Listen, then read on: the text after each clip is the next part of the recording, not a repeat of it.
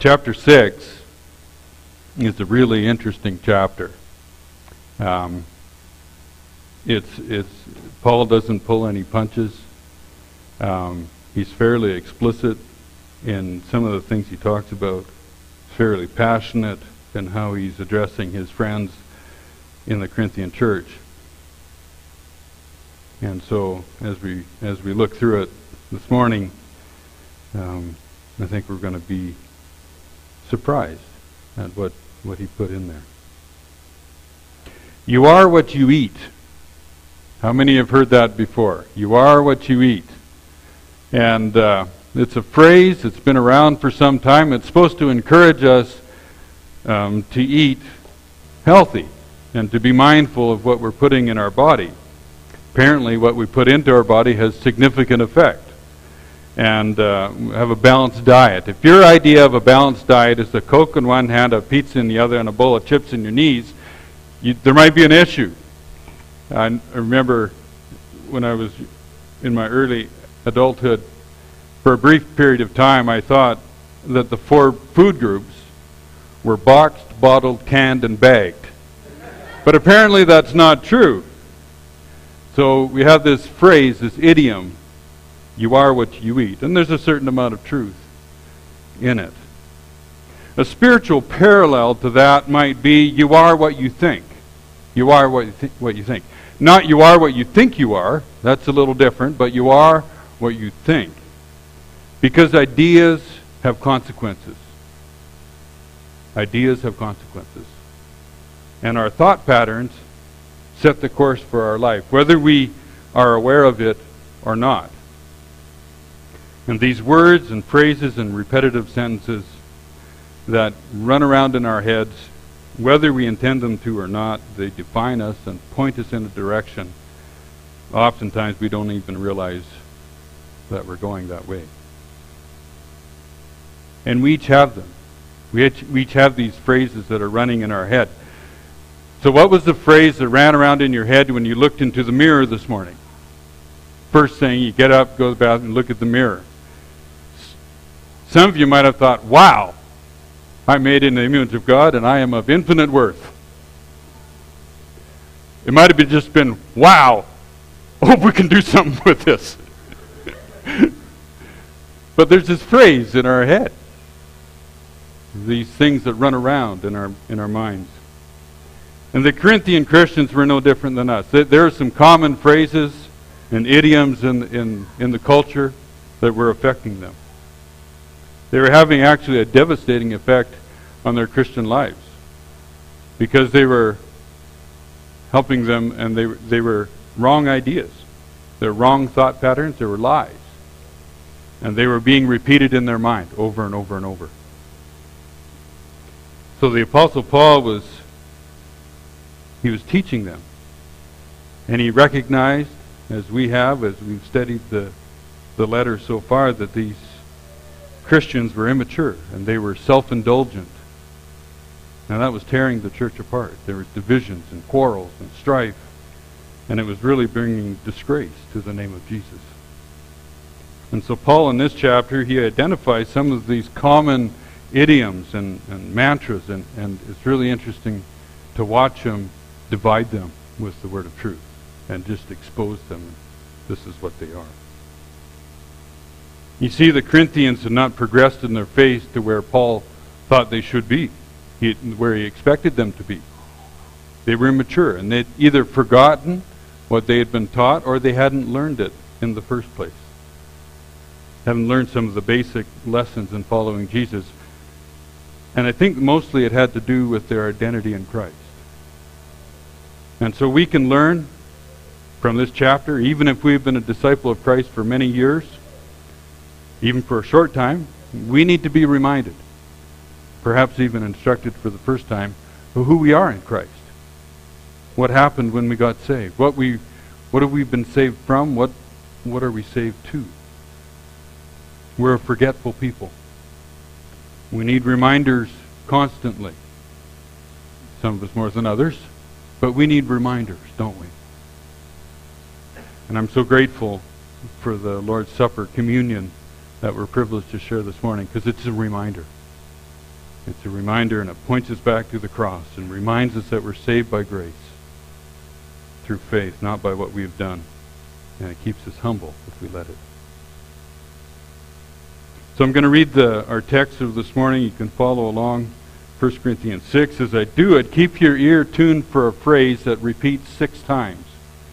I'm going to read it out of the New Living Translation because in it the phrase is so clear. And there are also 3 idioms, 3 popular saying or phrases that are a little bit less clear, but see if you can pick them out.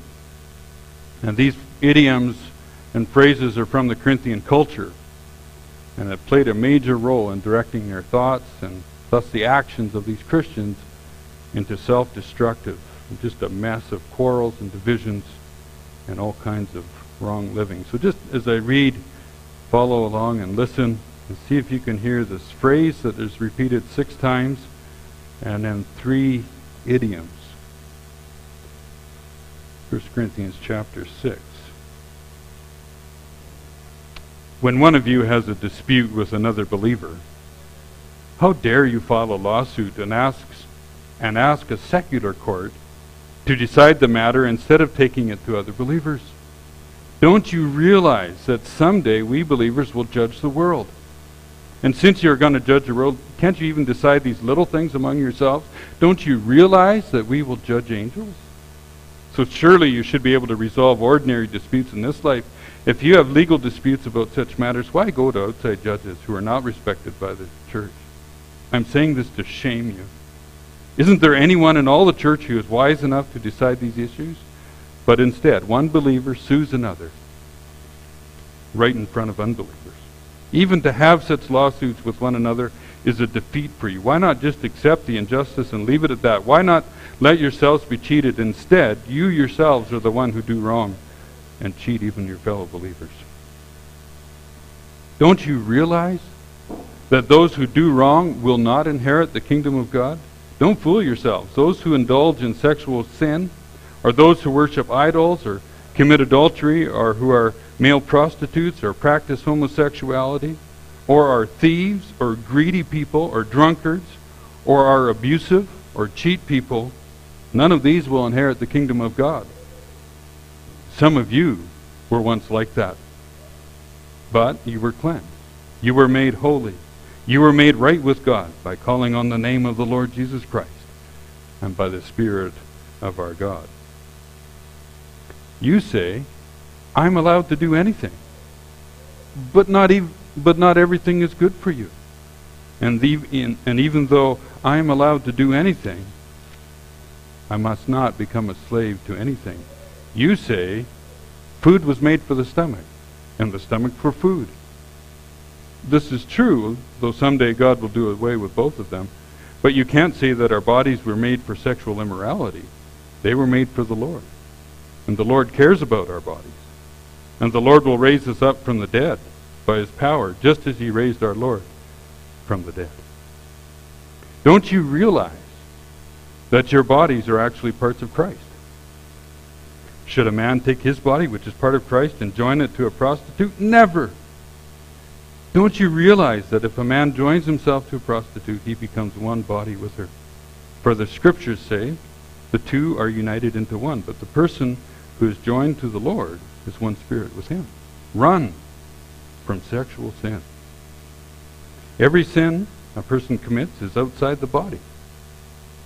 Sexual immorality is a sin against your own body. Don't you realize that your body is the temple of the Holy Spirit who lives in you and was given to you by God? You do not belong to yourself, for God bought you with a high price, and so you must honor God with your body. The word of the Lord. Don't you realize? Don't you realize? Another version says, do you not know? 6 times in 20 verses, like Paul was trying to make a point. Something. Don't you realize? You should know this. Have you forgotten? Can you hear the pleading in his voice? The passion, the heartfelt longing of this apostle for his Corinthian friends, those he had led to faith in Jesus just a few years before. Have you ever pleaded with a friend or a brother or sister or a child to remember who they are in Christ? Have you ever pleaded with someone you led to Christ just to remember that they're born again? This is who you are. Have you ever pleaded with someone to say, this is what Jesus saved you from? Don't go back there. Jesus saved you from that. He brought you out of that. To plead with someone to remember what Jesus has saved them to. And so Paul is pleading with his spiritual children, those who he had led to faith only a few short years previously. He wants them to open their eyes and to recognize some fundamental truths that would bring them freedom and would bring them purpose and unity. Don't you realize, Paul says again and again. The first thing that he wanted them to realize was that you are saved for greater things than just your own benefit. We have a great salvation. Paul says you're saved for greater things than just going to heaven, just escaping hell. He said, don't you realize that someday we're going to judge the world? Don't you realize that believers are going to judge angels?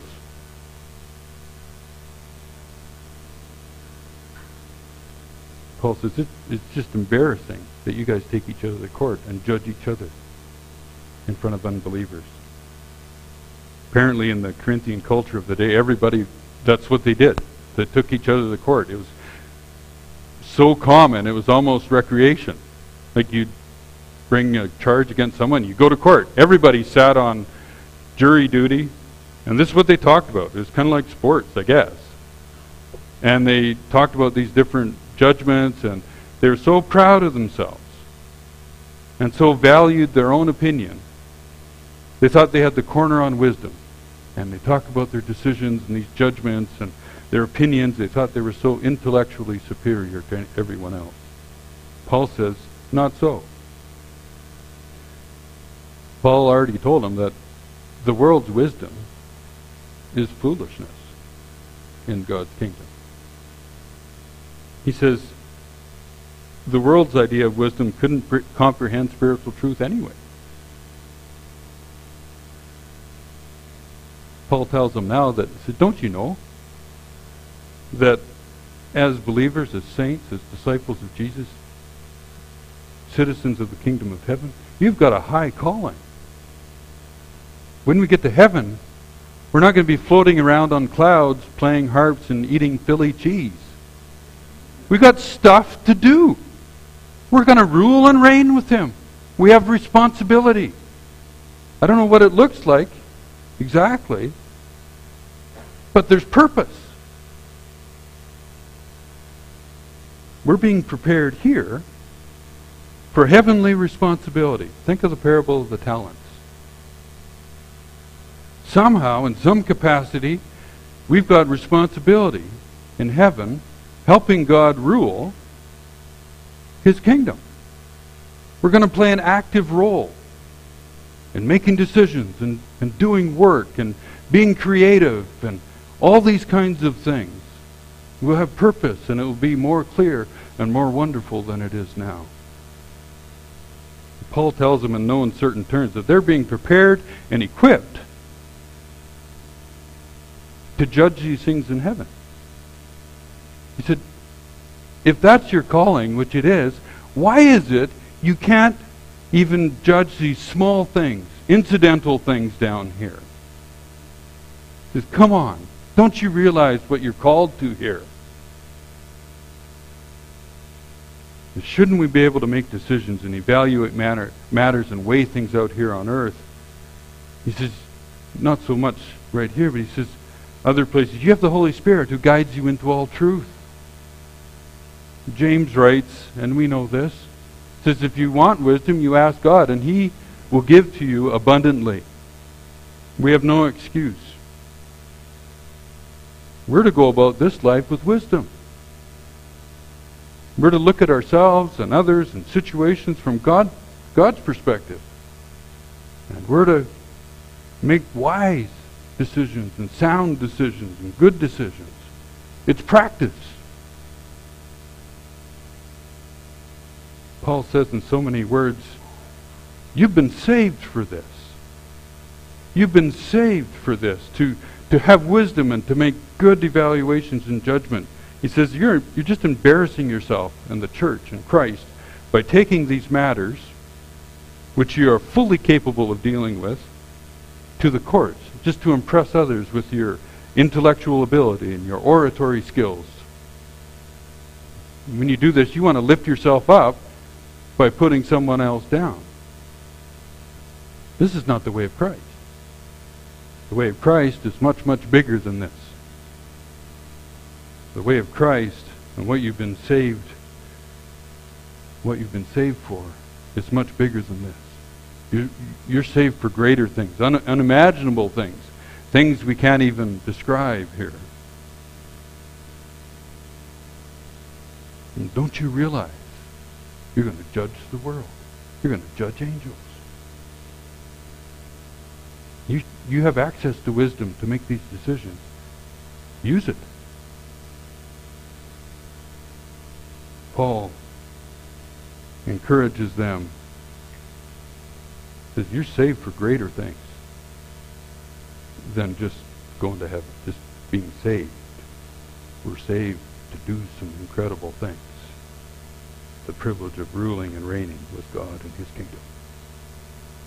Just open your eyes up a little bit. Look up. In the kingdom of God, the way up is to go down. Humble ourselves that we may be exalted one day. The way of Christ is to do justly, to love mercy, and to walk humbly with your God, Micah writes. We're saved for greater things than just our own benefit. You know, the gospel isn't just about us. The gospel just isn't about us. It's bigger than us. We get splashed in the overflow. God's love. But it's bigger than just us. Paul says, open your eyes. You're being prepared for heaven. Unimaginable things, unimaginable responsibility and glory and delight to rule and reign with God. We're saved for greater things, Paul says. Open up your eyes. Don't you know?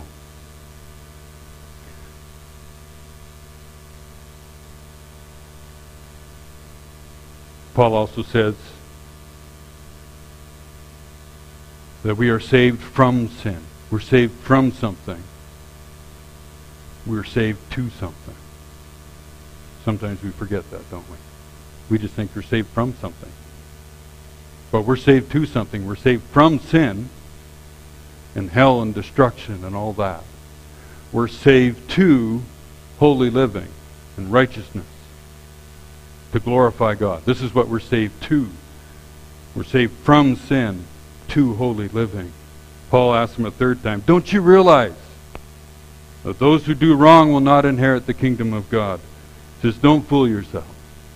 Don't kid yourself. Paul says that what we do and how we live and the choices we make every day matter. They matter a lot. Paul is speaking here not of an individual choice, but of a pattern, a lifestyle. For what we do, how we live, is a very good indicator of what we believe, what we hold to be true. If we say that we love God, but we live to satisfy our own desires, to indulge our own wants, to lift ourselves up, what we believe is really self-evident. We love ourselves, not God. Paul says that a lifestyle of wicked living, and he describes it, of sinful living, of self-indulgent living, isn't congruent with being a Christian. Can't do it. Paul says, you guys were like that, but God saved you. He says, before, you were like these people. These Corinthian Christians, they were wicked people. And you can read some of the offenses there. They were sexually immoral. They were idol worshippers. They were perverse. They were thieves. They were greedy. They were drunks. being a Corinthian is kind of a praise for being a drunk. They were abusive. They were cheats. Paul says, you guys were like this. You once were. But God saved you from that.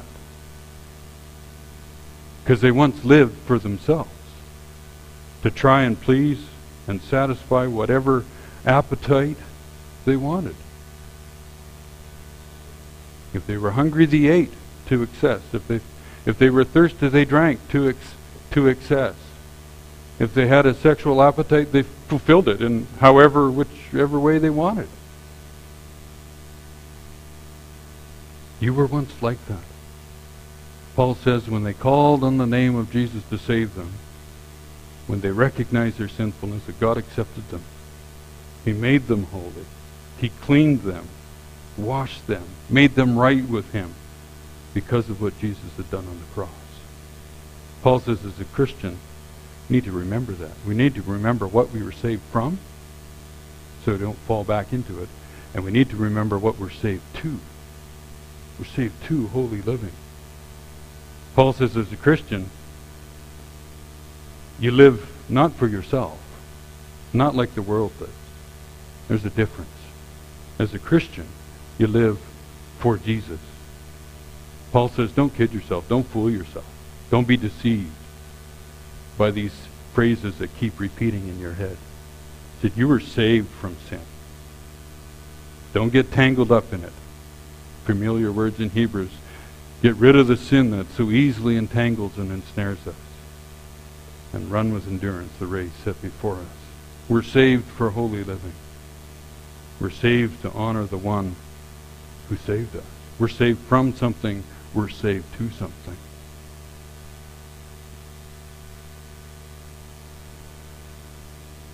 As we continue on reading through the chapter, Paul makes another point. He says, we're saved wholly, body and spirit together.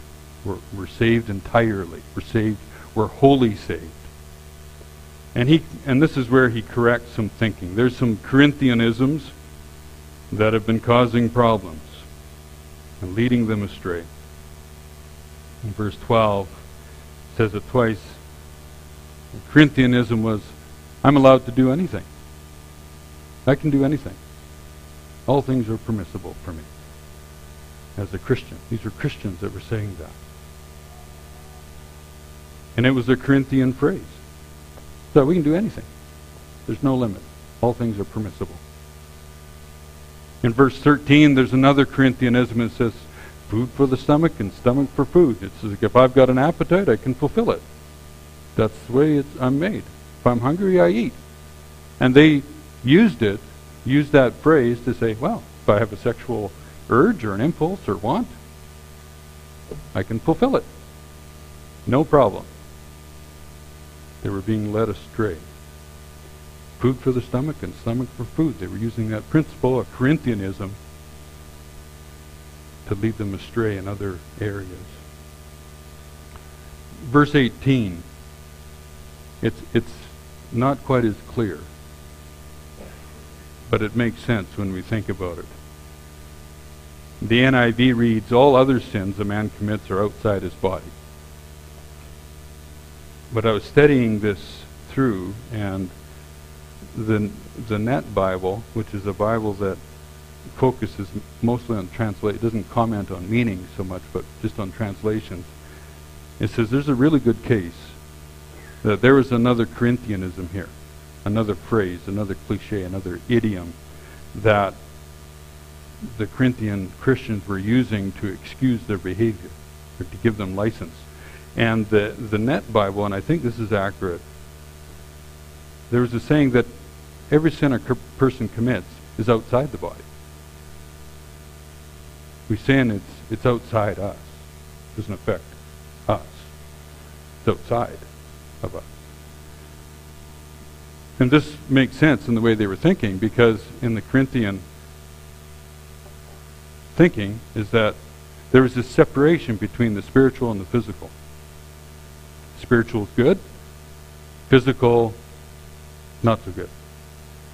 So either they went very aesthetic, I think that's the word, where they just suppressed all their appetites and, very basic, no luxury, anything like that. Or they said, well, it doesn't matter. Spirit and flesh and body are apart. One doesn't influence the other. So I can give in to all these physical appetites, and it doesn't affect what I believe. Doesn't affect my spirituality. There's a disconnect. I said, well, any sin is outside the body, so it doesn't affect you. A little warped, but very effective in giving them license to do whatever they wanted. The Corinthians were being misled by these idioms, by these figures of speech, this wisdom of the day. They were saying, in effect, if you look at all three of them, it said it doesn't matter what we do. It doesn't affect our spirituality, because salvation is a spiritual thing. The physical world is irrelevant to the spiritual. And if you believe that, then how you live is irrelevant to what you believe. By thinking this way, then, they could engage in any activity they wanted to. They could fulfill any appetite they wanted to by any means. If they were hungry, they could eat however much. If they were thirsty, they could drink however much. If they had a sexual urge, they could engage in whatever sexual activity they fancied, because it didn't affect their spiritual reality. They were thinking wrong. They were being led astray. Sin to them was an abstract reality. Paul says an emphatic no. This is wrong. 3 times. Says these cliches are wrong. These idioms are wrong. This wisdom, quote unquote, from the world is wrong. They're misleading. They're junk. He says, don't you realize that your bodies are actually parts of Christ? Ha! There is a cohesiveness. There is a unity between body and spirit. He says, don't you realize? And he addresses sexual immorality and says, if you go be with a prostitute, you're one with her. There is implications. He says, don't you realize that your body is a temple of the Holy Spirit who lives in you and was given to you by God? He draws this together and says, you're saved wholly, body and spirit. These are connected. You're saved as a whole person. The Corinthians had forgotten. They'd been misled by the wisdom of the world into thinking that there was a separation between the spiritual and the physical. They thought that what we believe is somehow separate from what we do. The thing is, there's nothing new under the sun, and there's people that believe that today. There's people today that say, I can believe in, yeah, I believe in God, absolutely. And then live however.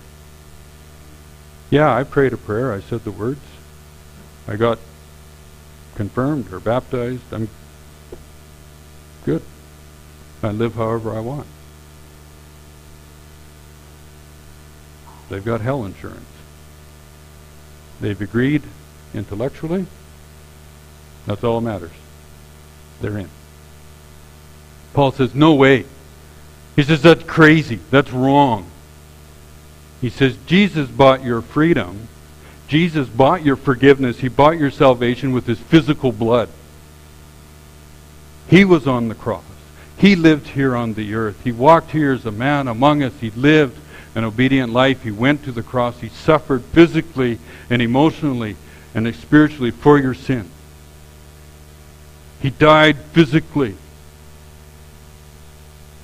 in an excruciating death, crucifixion on the cross. Jesus paid physically also for your salvation. This is one. You're saved wholly, body and spirit. And Paul says all kinds of sin, not just sexual immorality, not just sexual sin. He says all sin affects our whole being. Whether it's sexual sin, whether it's greed, whether it's theft, whether it's drunkenness, and he lists them in this chapter. Or cheating, or holding something or someone in a position where God should be, idolatry. He says all kinds of sin affects you, your whole body, your whole person. And we know that sin affects us physically and spiritually. It affects our whole being, doesn't it? Anger affects our whole being. It affects our relationships. It affects how we think. Unforgiveness, malice, jealousy, envy, drunkenness. All these affect our whole being. Paul says, you're saved holy, body and spirit. He says the Holy Spirit lives within you. He says you belong to God. You are the temple of God. You are where God lives. This is a profound thing. He says you are where God lives. Individually, as believers, and corporately as the church. We are the body of Christ. This is a mystery. But it is the truth. And he says, you are holy. God made you holy. When he saved you, be holy. There is to be a congruency between what we say we believe and what we assent to intellectually, what we agree with, and what we do. There needs to be congruency there. The great truth of the gospel. The great truth of the gospel is that we who are saved, we belong to God. We belong. We're his. And it's not like a club where you have to perform or agree and keep the rules, and then you belong. It's like a family where you are, you belong, and then you fulfill your responsibilities because you're part of the family. Completely opposite. Paul writes, you've been made holy through Christ's work on the cross. He says, now be holy. This is a convicting thing. But it is a precious thing. Because we belong. We are his. Not because of anything we've done, none of that, but it's because of what Jesus has done on the cross.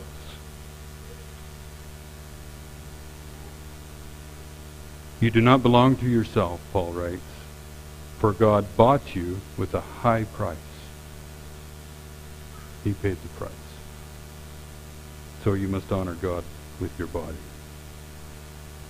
We don't belong to ourselves. We belong to him, body and soul. And it is right. It is right that we should live to glorify him.